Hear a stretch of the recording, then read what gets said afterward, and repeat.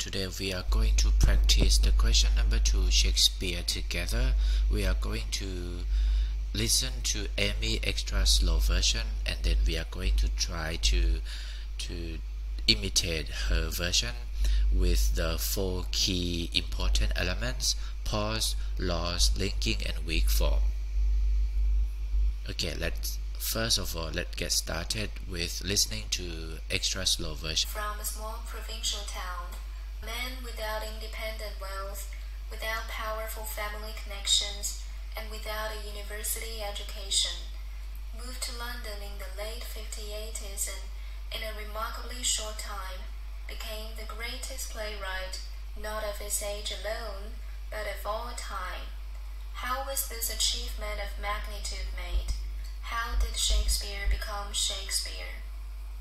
Okay, now I'm going to read from the beginning slowly, and then you are going to try to notice, and then later we are going to see all the details sentence by sentence together. Okay.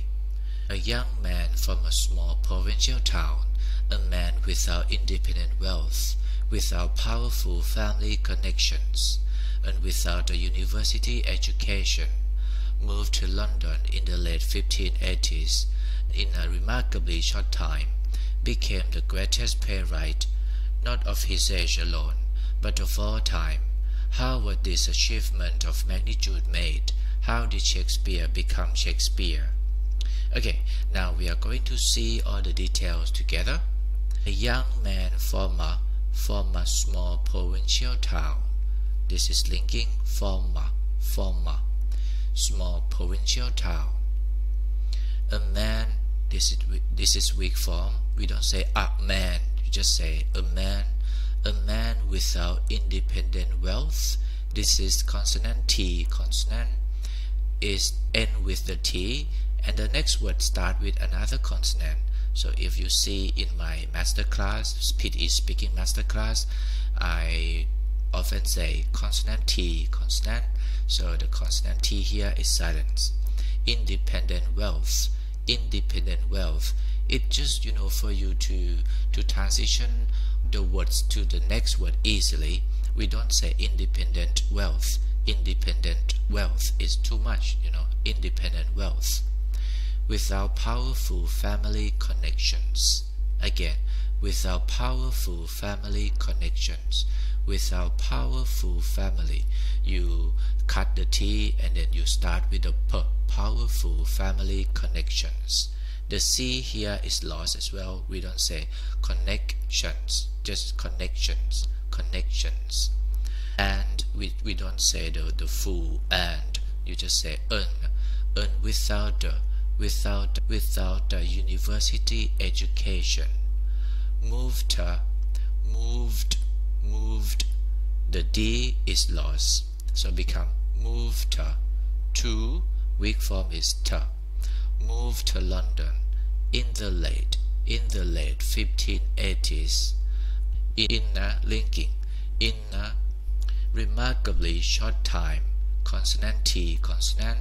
Short time. We don't say short time. Short time. It's not smooth, it's not natural. So you just say short time.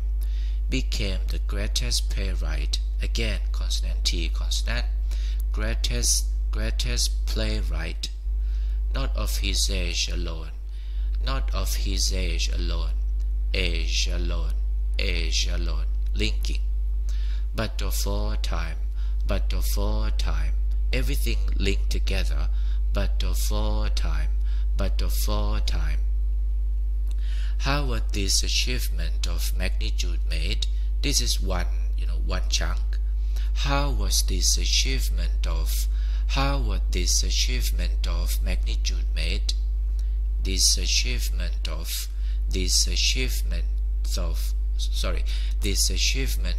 magnitude made. How did Shakespeare become Shakespeare? How did Shakespeare become Shakespeare? So I hope that you can follow all the details, all the pause, loss, linking, and weak form.